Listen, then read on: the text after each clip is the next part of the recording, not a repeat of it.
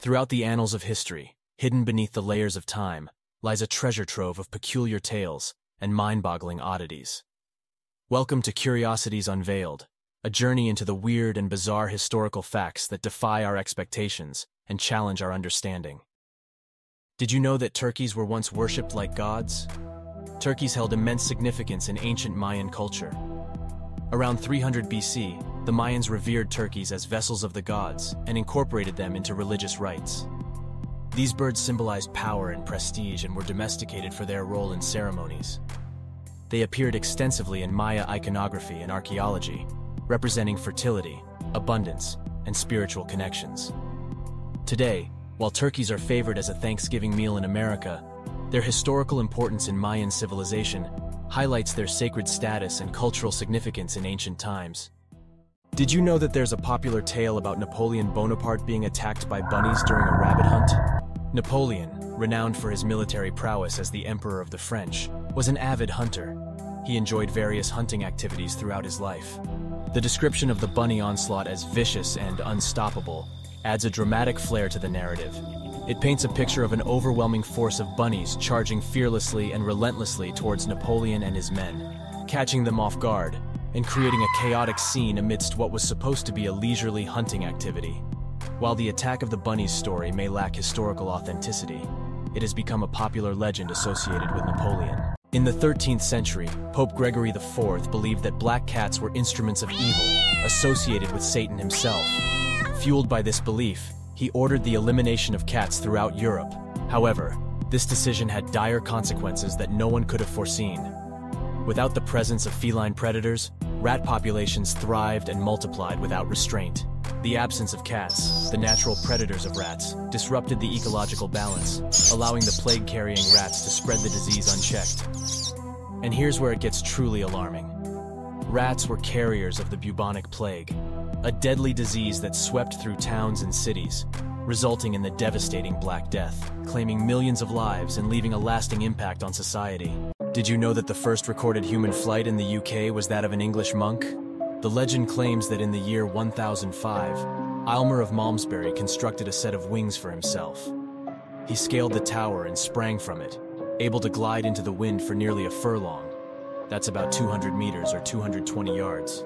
He may have worried a little, but the headwind was tremendous, and he ended up drifting off to the side and crashing. Writings regarding the incident claim that although he survived the collision, he shattered both of his legs and lived the rest of his life with a limp. He reasoned that if he had also created a tale for himself, he would have had more success. Did you know that throughout history, there are captivating stories that blur the lines between fact and legend? One such tale revolves around the enigmatic Roman Emperor Caligula and his beloved horse, Incitatus. He provided the horse with a luxurious lifestyle, including a marble stall, an ivory manger, and a jeweled collar. Some sources claim that Caligula planned to make Incitatus a consul, the highest position in the Roman Republic, but these accounts are disputed. Caligula's reign was marked by a mix of political accomplishments and erratic behavior, and the stories of his relationship with Incitatus have contributed to his notorious reputation. The story of Incitatus, the horse consul, remains debated. Some sources claim it contributed to the Roman emperor's assassination. Write in the comments below if you think this is fact or fiction. Did you know that contrary to popular belief, the story that witches were burned at the stake during the Salem witch trials is inaccurate? The misconception can be attributed to the association of witchcraft trials with burnings in different historical periods. In reality, during the trials in 1692 to 1693, only 20 individuals were convicted of witchcraft and sentenced to death, but they were hanged rather than burned. Although the Salem witch trials was a tragic and dark chapter in history, characterized by wrongful accusations and flawed legal proceedings, it is essential to emphasize that none of the convicted individuals were executed by burning, debunking the popular misconceptions surrounding the trials. Did you know that a heroic dog named Juliana earned 2 Blue Cross medals for her valorous deeds during World War II? One of her most amazing exploits involves urinating on a live bomb to put it out. Juliana, a Great Dane, belonged to a family whose shoe shop in England was frequently bombarded throughout the war, particularly during the infamous Blitz period. When a shell fell through the roof of Juliana's owner's home in 1941, it didn't explode right away. Juliana approached the burning bomb and urinated on it in an act of extraordinary instinct or great nervousness, magically neutralizing the device. This brave action possibly saved everyone's lives because it stopped the bomb from causing extensive damage. The likelihood is high that the bomb's explosion would have destroyed the entire house and everyone inside, maybe setting off a fire that might have spread to nearby structures. What do you think? Was this just a case of chance, or was this the dog's natural desire to defend its owners? Did you know that a French ship sank nearby Hartlepool, England, during the Napoleonic Wars in the 19th century? According to legend, the lone survivor was a monkey decked out in military costume, whom the villagers mistook for a French spy. The monkey was then taken on trial, and then hanged as punishment. The legend of the monkey hangers has become a part of local folklore, with Hartlepool residents affectionately referred to by that term. It emphasizes the perils of making fast decisions and the tense atmosphere that characterizes times of war. Today, Hartlepool celebrates its distinctive moniker as a representation of its identity and sense of community, incorporating the legend into everyday customs. Did you know that between 1913 and 1915, people mailed their babies? On January 1st, 1913, post offices started accepting packages weighing more than 4 pounds, but there were no clear rules on what you could and couldn't send through the mail. People started pushing its boundaries right away by mailing eggs, bricks, snakes, and other odd packages. One couple immediately exploited this. Their newborn boy will be delivered using the Postal Service's new parcel service. The Beegs sent the boy to the mailman, who dropped him off a mile away at his grandmother's house, after they had paid 15 cents for his stamps, and an undisclosed sum to insure him for $1.50. The head curator of history at the National Postal Museum back then says she has found 7 other instances of people mailing children between 1913 to 1915, beginning with that baby in Ohio. It wasn't common to mail your children, yet for long distances, it would have been cheaper to buy the stamps to send a kid by railway mail than to buy her a ticket on a passenger train. In the annals of history, there are figures who rise above the rest, displaying exceptional wit, motivation, and leadership. Among them, one name shines bright: Saladin, the renowned Muslim military leader. Saladin's journey began in humble origins, but it was his unwavering determination and intellect that propelled him to greatness. From a young age, Saladin's thirst for knowledge and desire to make a difference set him apart. Saladin understood the importance of unity. He used his diplomatic skills to bring together diverse Muslim factions, forging alliances based on a shared purpose. You promised. You promised to return Jerusalem. Don't forget.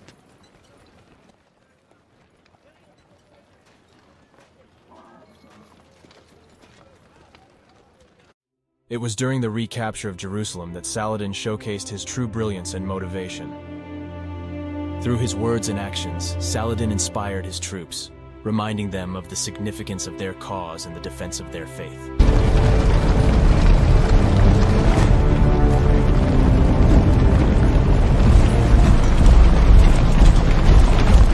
Saladin's wit and strategic thinking came to the fore as he devised a plan to exploit the weaknesses of the Crusaders.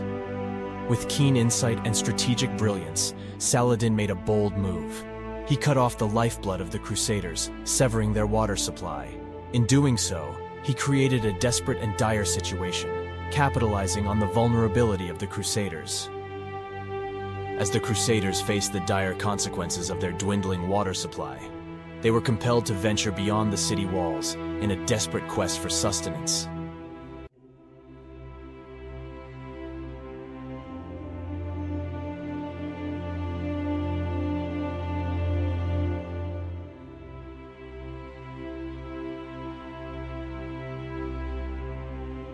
The once mighty Crusaders found themselves grappling with unquenchable thirst and mounting desperation.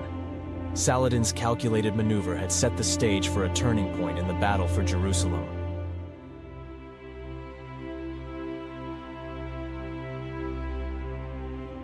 As the Crusaders weakened under the weight of thirst and despair, Saladin recognized the opportune moment to strike. With unwavering determination and strategic acumen, he rallied his forces and prepared for the decisive assault on Jerusalem. With calculated precision, Saladin made crucial tactical decisions, directing his troops with a keen eye for exploiting opportunities. His presence on the battlefield became a symbol of courage and determination, galvanizing the Muslim forces.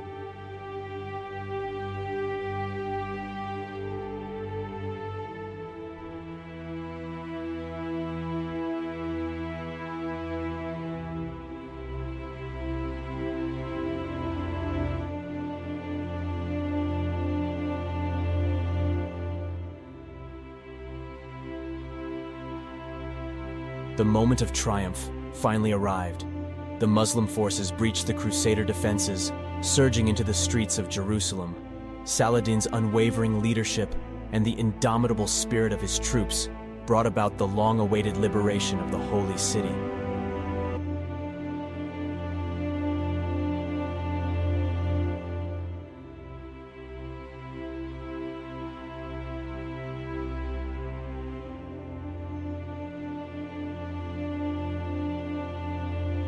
Saladin's story holds a moral lesson for us all. It reminds us that true leadership lies not just in physical prowess, but in intelligence, diplomacy, and the ability to inspire. His united factions, transcending differences for a common goal, showcase the power of unity in achieving great feats. The power of unity, when coupled with determination and intellect, can conquer any obstacle, just as Saladin triumphed against all odds. As Saladin once said, "Unity is strength, and when there is teamwork and collaboration, wonderful things can be achieved."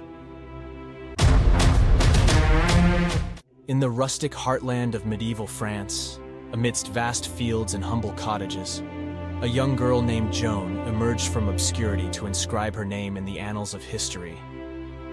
Joan of Arc, born into poverty, defied all expectations and embarked on a remarkable journey that would ignite the flames of inspiration for generations to come. As she toiled under the open skies, her aspirations soared higher than the birds that graced the heavens. Deep within her beat the heart of a warrior, a visionary leader destined to challenge the status quo and alter the course of a nation. Guided by ethereal visions, Joan heeded the call to support Charles VII, the Dauphin of France, and assist him in reclaiming his kingdom from the clutches of the English. Armed with unwavering faith and an indomitable spirit, Joan convinced Charles to grant her an army, resolute in her determination to lead the charge against the English invaders. On the battlefield, she commanded with a wisdom that belied her youth, turning the tide of war. Her victories kindled a flicker of hope in the hearts of her compatriots, sowing seeds of courage in the face of insurmountable odds. I don't know what you're going to ask me. You may ask me things that I won't want to answer. You will swear to tell the truth about everything you are asked. I will willingly swear to tell the truth about all earthly things. But as to my revelations, I've told no one except my king. Charles VII, the one and only king of France. You must take the oath. Even in the clutches of betrayal, Joan's spirit remained unbroken. Captured, accused, and subjected to an unjust trial, she stood tall, defending her convictions with unwavering resolve. As the flames consumed her mortal form, Joan's legacy endured, burning brightly in the hearts of those who dared to dream. Joan of Arc's death and sacrifice left an indelible mark on history, revealing profound insights about her character, the society she lived in, and the enduring impact of her legacy. Though her life was tragically cut short, her martyrdom became a symbol of unwavering conviction and the pursuit of one's beliefs. Joan of Arc, the peasant girl who defied all odds, serves as a timeless reminder that greatness can emerge from the depths of poverty. In the ancient city of Carthage, a young boy named Hannibal Barca embarked on a remarkable journey. Born into a humble family, his father, a respected general, instilled in him a sense of honor and a burning desire for revenge against Rome. As a child, Hannibal dreamed of leading armies and listened intently to his father's tales of battles fought against the Romans. Despite their limited means, the Barca family instilled in him a deep understanding of the struggles faced by the common people. As Hannibal grew older, his thirst for knowledge became insatiable. He studied history, tactics, and the art of war. He observed the strength and unity of the Carthaginian army, envisioning himself at its helm, leading his fellow citizens to victory. When his father fell in battle, Hannibal felt the weight of responsibility on his young shoulders. With determination burning in his eyes, he vowed to carry on his father's legacy and exact revenge upon Rome. Hannibal's rise through the ranks was not without obstacles. His humble origins often invited scorn and doubt, but he let his unwavering commitment and audacious strategies speak for themselves. It was during the Second Punic War that Hannibal's genius truly shone. Leading his army on an audacious journey across the treacherous Alps, he defied the odds and inspired his soldiers to persevere. On the battlefield, Hannibal's humble background became a source of strength. He understood the needs and motivations of his soldiers, forging a deep bond with them. He earned their loyalty by leading from the front and listening to their concerns.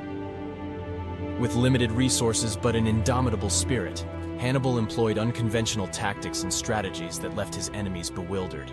His audacity and brilliance outmaneuvered the powerful Roman Republic time and time again. Hannibal Barca, the once humble boy from Carthage, had become a legend.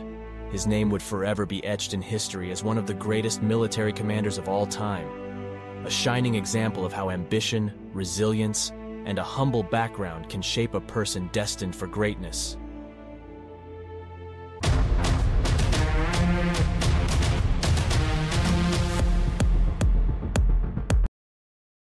In the midst of the chaos during the Three Kingdoms period in ancient China, one warrior stood out for his unmatched martial skills and brilliant mind.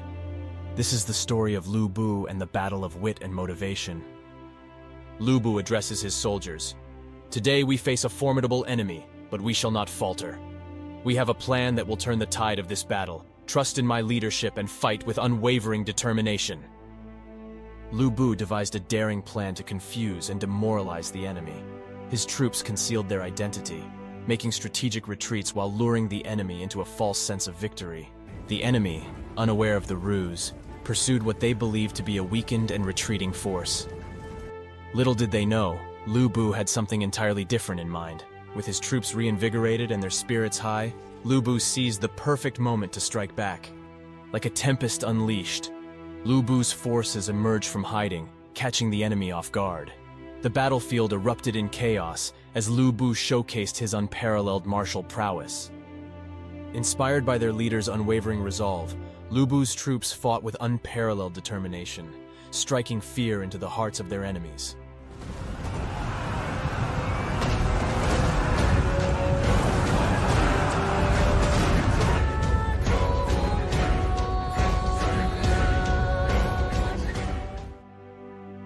The enemy, confused and demoralized, crumbled under the relentless assault.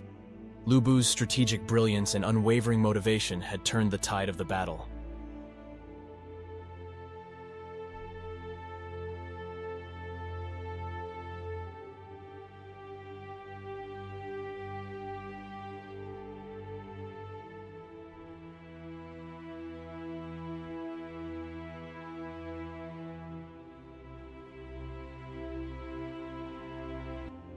Lu Bu emerged victorious, his name forever etched in the annals of history. This battle showcased his exceptional wit and unwavering motivation, solidifying his legacy as a legendary figure of ancient China. Just as Lu Bu's leadership and quick thinking inspired his troops, we too can find strength within ourselves to face adversity head-on.